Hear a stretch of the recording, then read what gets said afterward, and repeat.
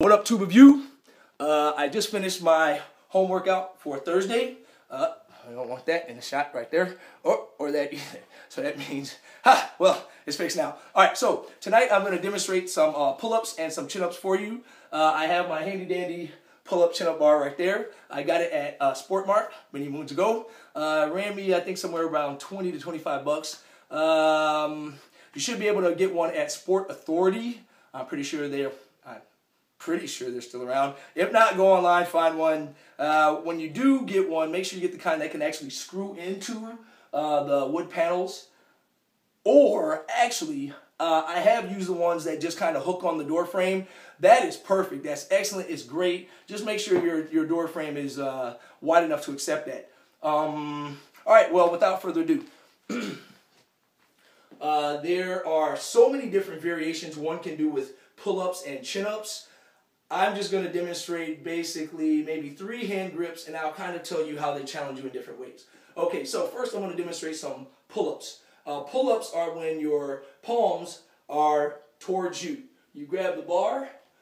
Pull-ups are a lot easier to do than chin-ups, and that's when you have your hands facing away from you. All right? If you're going to do pull-ups, the easiest grip you can do is the close grip like so. Notice that, well, this bar is kind of low, but that's all right. I don't want to be hanging off the ground just yet. So, I have a nice close grip. When I pull up, notice that my body is straight. I'm not choking up with my abs or anything like that, okay? Just the shoulders, just the chest, just the biceps. There's the activation right there. Little swing action was in there, but that's okay. All right, so as long as you don't swing too much, and, you know, you can always get down and reset and stop yourself.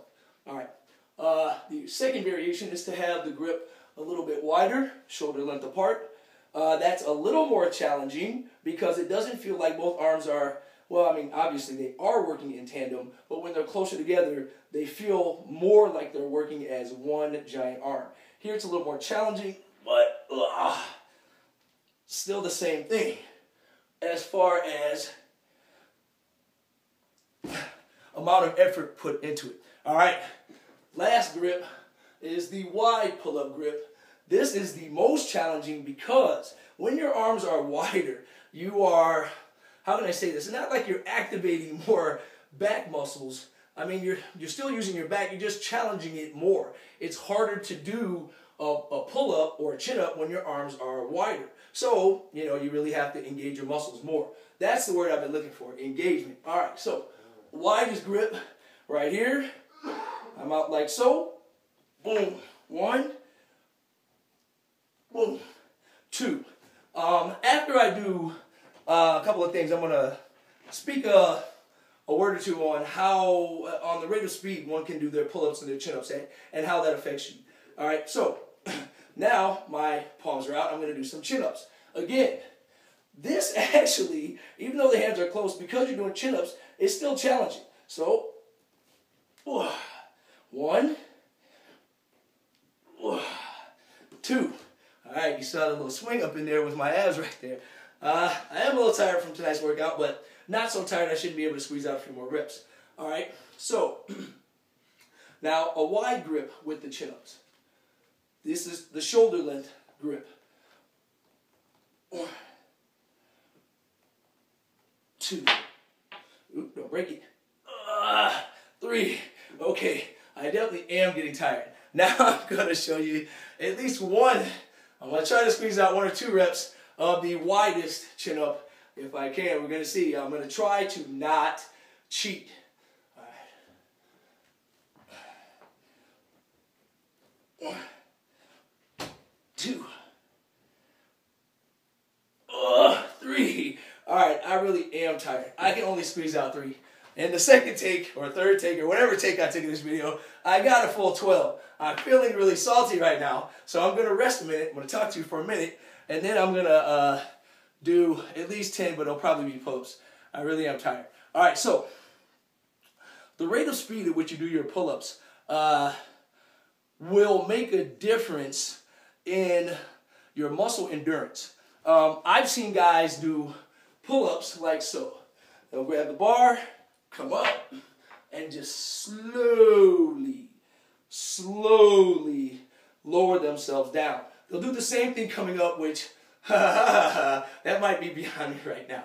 All right, so what that does is that's more of a, correct me if I'm wrong, somebody correct me if I'm wrong, it's more of an isometric type workout where you're really engaging the muscles for a longer period of time.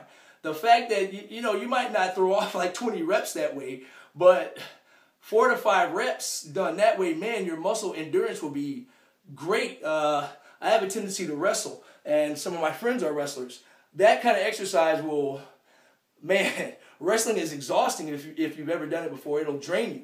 So having that kind of muscle endurance would be great. So if you're going for that, I'm looking at the time, you might want to do something like that. I did pretty much demonstrate the push-ups already, pull-ups, and chin-ups already. So this video is getting a lot longer than I want it to be, so I'm going to go ahead and quit it. What I did tonight will be posted here or here, and well, that's pretty much it. Okay, I can't go out like that. I got to do at least 10. Sorry. All right, let me see if I can get 10 pull-ups out of me right now.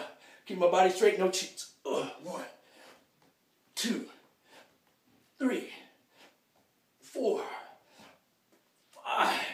Shit. 6, 7. That was a cheat. 8. Come on, brother. 2 more. 9. Uno más. Okay, I cheated. I didn't have a choice. I couldn't have done it otherwise. All right, this video is long as fuck. I'm so sorry. Thanks for watching, and thanks for being a subscriber. Peace, peace. Oh!